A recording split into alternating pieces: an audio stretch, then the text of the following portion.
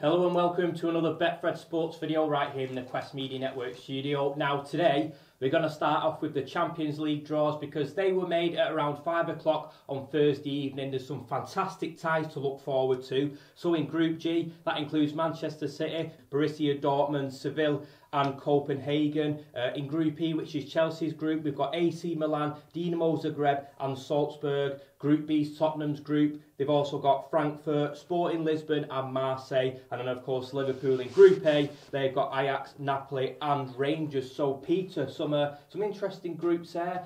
How does it look odds-wise for the Champions League? Well, we had City as favourites at Betfred, they're 5-2. And they stayed at 5-2 because that's a highly favourable draw for City. It's a return from Haaland back to Dortmund, so they'll be playing against his old club there, where he's obviously reached cult status. So City are 5-2 favourites to win the Champions League. It's a huge deal, a huge matter this for Manchester City's Abu Dhabi owners, because that is the reason some people would say why they invested in the club. They wanted City to play on the global stage, and there's nothing bigger than the Champions League, which is the richest club competition in the world. Yeah.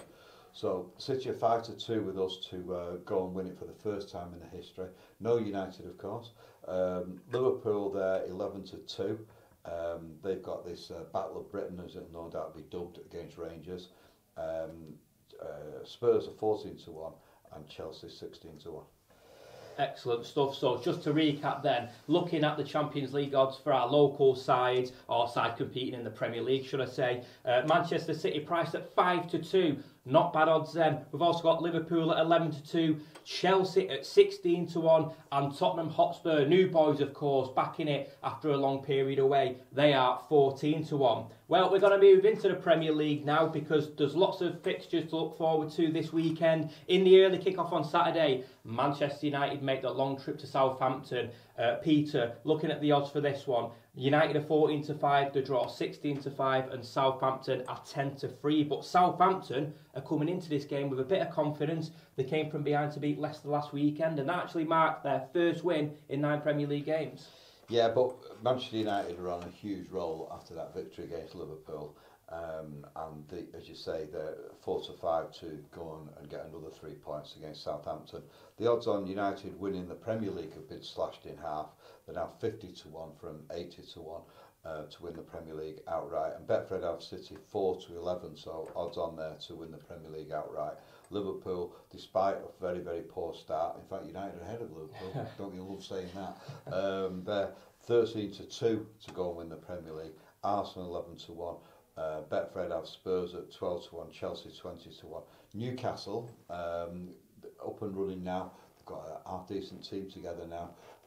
They're 100-1, and we have getting a lot of Geordies backing Newcastle to win the league outright because of the investment from the Saudi Arabians in that club. Ahead of the Southampton United game, as I say, we have United odds on to win that.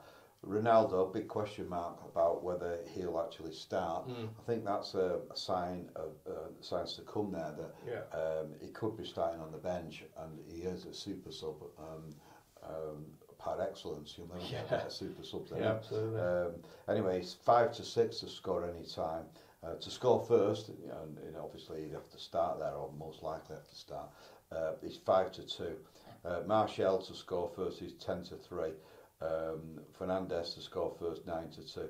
Rashford, now he's back in form, and that's fantastic news for us Mancunians because he's born in Wythenshawe, raised at the academy. He's 13-2 to score first, and if you think the new signing Casemiro will do the business, well, he's 15-2 to score any time for United. Well, there you go then. Marcus Rashford and Jadon Sancho will both be looking to follow up their goals on Monday evening's victory over Liverpool. And as Pete just said then, if you do fancy Rashford to score first at St Mary's, he's priced at 13-2. Well, later on Saturday, we've got Manchester City hosting Crystal Palace, of course. Manchester City's last Premier League fixture was at Newcastle United, ended in a 3-3 draw. And then on Wednesday night, they made the trip to Barcelona, ended 3-3. Do you think that'll take it out of them a bit? Well, it was a charity event to raise money for health problems for one of the previous players of Barcelona. So it was a bit of a strange one, that, I must say, to go off to Spain. But Guardiola does this kind of thing every now and then. It will have taken a little out of them, but not enough for them to be beaten by Crystal Palace at home. Betfred have City 1-5, so huge odds on there to beat Palace. Palace 16-1. But Palace are no mugs. They've got Zaha in the team, and he can cause damage to any club. Ask Liverpool. We've got Haaland to score the first goal. He's 7-4 favourite. And Mahrez is 7-2. De Bruyne 4-1.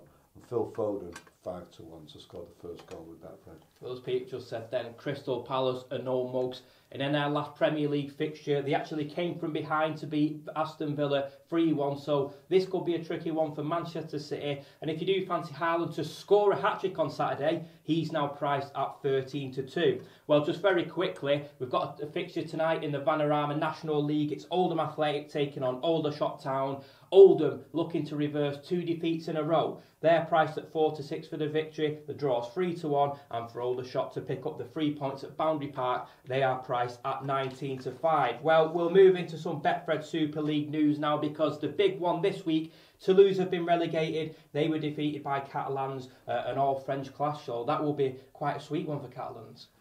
Yeah, Catalans have now secured a playoff position in the Betfred Super League. The 7-1 to win the grand final outright. We have Saints who play Wigan tonight. They're evens to win the grand final. Wigan 9-4. Salford had a great victory last night as well against Hull FC. They're 20-1 to win the grand final. And they are looking like they're going to secure a top 6 finish to enable them to compete in the latter stages of this fantastic competition. So we've got Wigan against Saints. That is the huge fixture of this round of games. We've got Wigan 8-11, so they're favourites to put one over the Saints, probably because they're at home. Saints 5-4, the leaders by 6 points. As we do this recording this morning. Bevan French, the speedster from Wigan, and Tommy Makinson, who's in fantastic form for Saints. They're both 6-1 to score the first tries. Jay Field is 7-1. Josh Sim 10-1, and Liam Marshall he's 8-1 to score the first try. Brilliant stuff. Well, Friday night under lights, it doesn't get any better than that. And we've got a big winner this week at Betfred. Jack Taylor, a bricklayer from Stockport, has scooped £32,000 from a £4 bet on the Irish lottery. Peter, I always say this, but why can't it be me? Well, you've got to be in it to win it. Yeah, you are. And he did bet £4. He picked 4 numbers, and they all came out on the Irish lottery. And he's won 32,000. He wants to know how old he is, this fella, but the bottom line is that he's going to be retiring soon, and it's come at a perfect time for him for his pension pot. So you could say he's building his pension pot, couldn't you? Yeah, you could. There you go then.